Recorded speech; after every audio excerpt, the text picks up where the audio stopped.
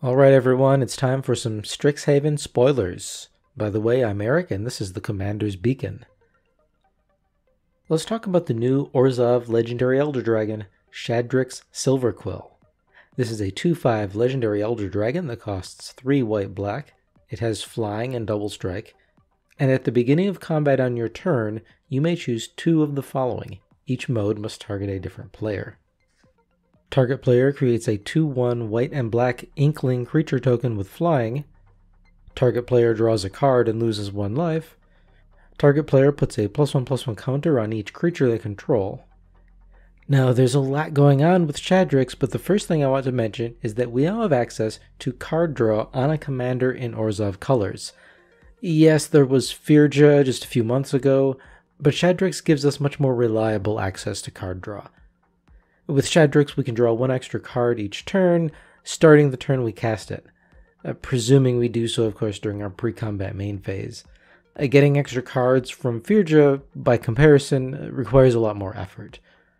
Now let's talk about Shadrix's triggered ability.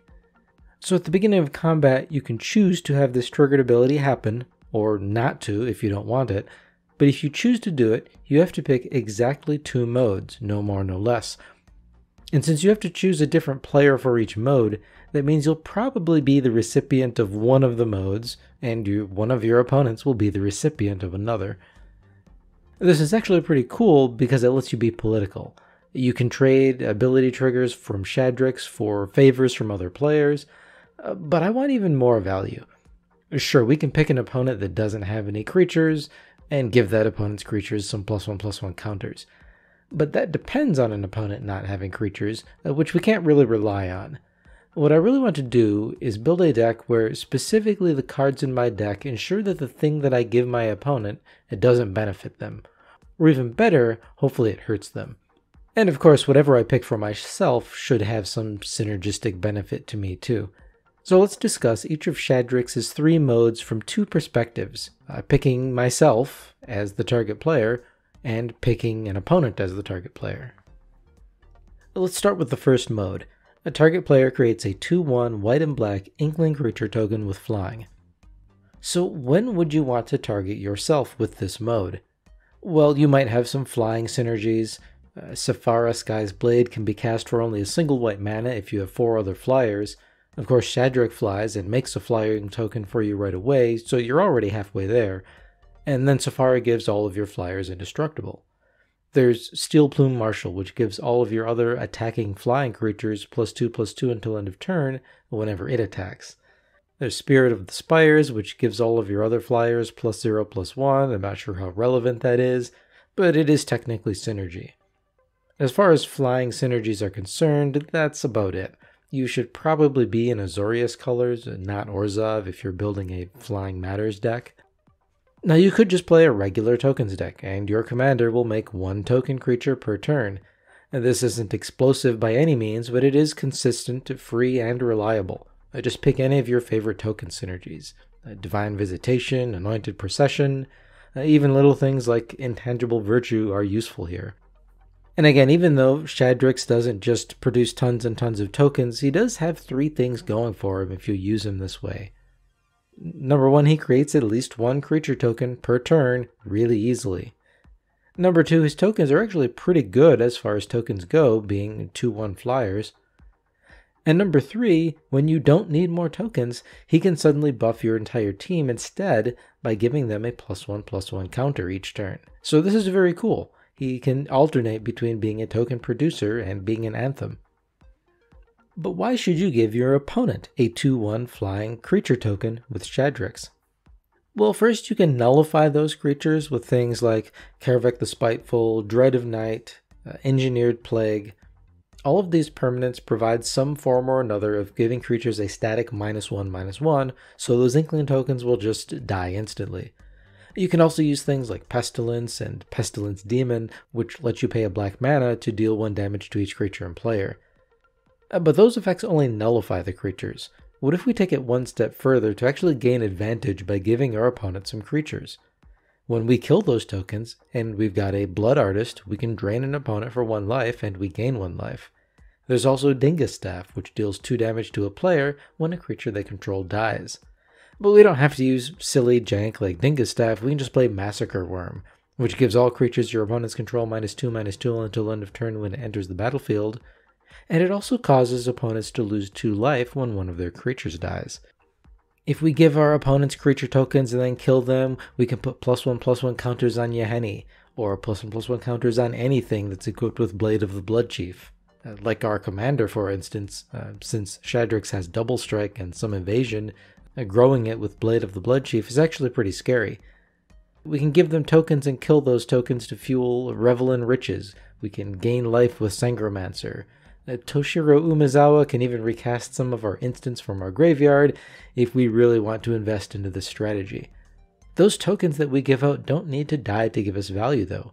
We can use Trespasser's Curse, Bloodseeker, or Suture Priest for a small draining effect. Each of these cause your opponents to lose 1 life whenever a creature enters the battlefield under their control. I could easily see a Shadrix deck with very few creatures in it and using a lot of these creature hate and creature punishment cards. But let's talk about Shadrix's second mode. Target player draws a card and loses 1 life. So why should you pick this mode for yourself? Well, because drawing cards is awesome. Again, this is easy card draw on a commander in Orzhov colors. You're not going to find this anywhere else. To be honest, this is probably the mode I would pick for myself most of the time, even if my deck had synergies with other modes. But why should you pick this mode for an opponent? Well, maybe you're playing Underworld Dreams. Just kidding, don't let your opponents draw cards. Never pick this mode for an opponent unless their library is empty or the 1 damage will kill them. There's not much else to say here, drawing cards is really solid, and don't let your opponents do this. So let's talk about that last mode. Target player puts a +1/+1 counter on each creature they control. So why should you pick this mode for yourself?